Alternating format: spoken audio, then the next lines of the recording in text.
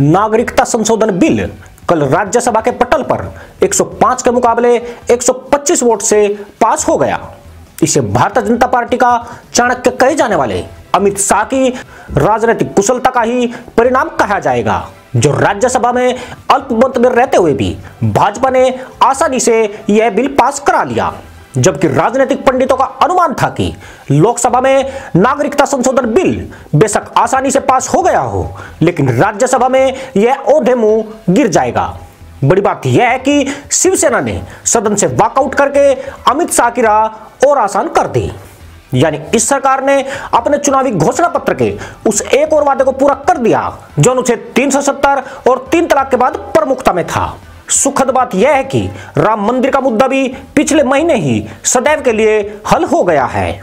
इसमें कोई अलग राय नहीं होनी चाहिए कि भाजपा सरकार को जिन चुनावी मुद्दों पर भारी समर्थन से सत्ता में भेजा गया वह उन पर खरी उतर रही है।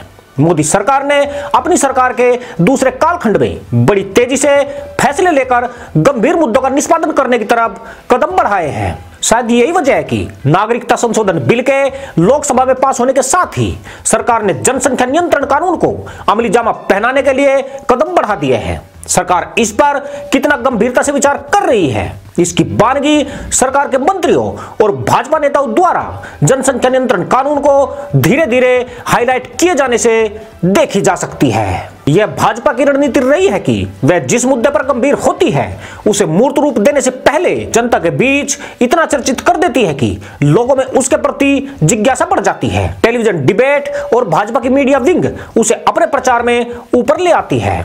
यही वजह है कि अब आने वाले वक्त में जनसंख्या नियंत्रण कानून इस देश में लागू किया जा सकता है। वैसे इस कानून को लेकर सरकार कितना गंभीर है, इसके संकेत 15 अगस्त को लाल किले से पीएम नरेंद्र मोदी ने छोटा परिवार को देशभक्ति से जोड़कर बताया था।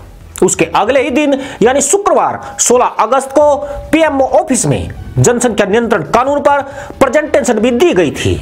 इस प्रेजेंटेशन में कहा गया था कि अटल बिहारी सरकार की ओर से वर्ष 2000 में गठित वेंकट चलैया आयोग ने जनसंख्या नियंत्रण कानून बनाने की सिफारिश की थी, मगर वर्ष 2004 के चुनाव में हार के चलते एनडीए सरकार के बाहर होने से यह कानून नहीं बन पाया। एक मिनट में 33 बच्चे पैदा करने वाला भारत चीन में प्रति मिनट पैदा होने वाले 11 बच्चों से 3 गुनी दर से जनसंख्या बढ़ा रहा है, जबकि भारत का क्षेत्रफल चीन के मुकाबले 1/3 है। यानी अगर सरकार जब तक 2 करोड़ बेघरों को घर देती है, 10 करोड़ बेघर और पैदा हो जाएंगे। इसलिए सरकार की मंशा यही है कि एक नया कानून ड्राफ्ट करने की बजाय चीन के जनसंख्या नियंत्रण कानून की तर्ज पर संसद में कानून पेश कर देना चाहिए। इस कानून में जो व्यक्ति इसके नियमों को उल्लंघन करता है उसका राशन कार्ड, वोटर कार्ड, आधार कार्ड, बैंक खाता, बिजली कनेक्शन और मोबाइल कनेक्शन बंद हो सकता है। इसके साथ ही जनसंख्या नियंत्रण कानून तोड़ने वालों पर सरकारी नौकरी और चुनाव लड़ने तथा राजनीतिक दल का पदाधिकारी बनने पर भी आजीवन प्रतिबंध लग सकता है। ऐसे लोगों को सरकारी स्कूल, हॉस्पिटल सहित अन्य सभी सरकारी सुविधाओं से वंचित करके 10 साल की सजा भी दी जा सकती है। यानी यह कानून कठोर जरूर है, पर उन लोगों के लिए जो विशेष मकसद से अपनी जनसंख्या बढ़ा रहे हैं।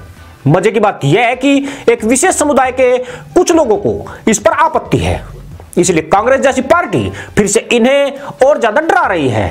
कांग्रेस ऐसा प्रचारित कर रही है कि जनसंख्या नियंत्रण कानून सिर्फ उन्हीं के लिए बनाया जाएगा, जबकि इसकी जद में प्रत्येक व्यक्ति आने वाला है।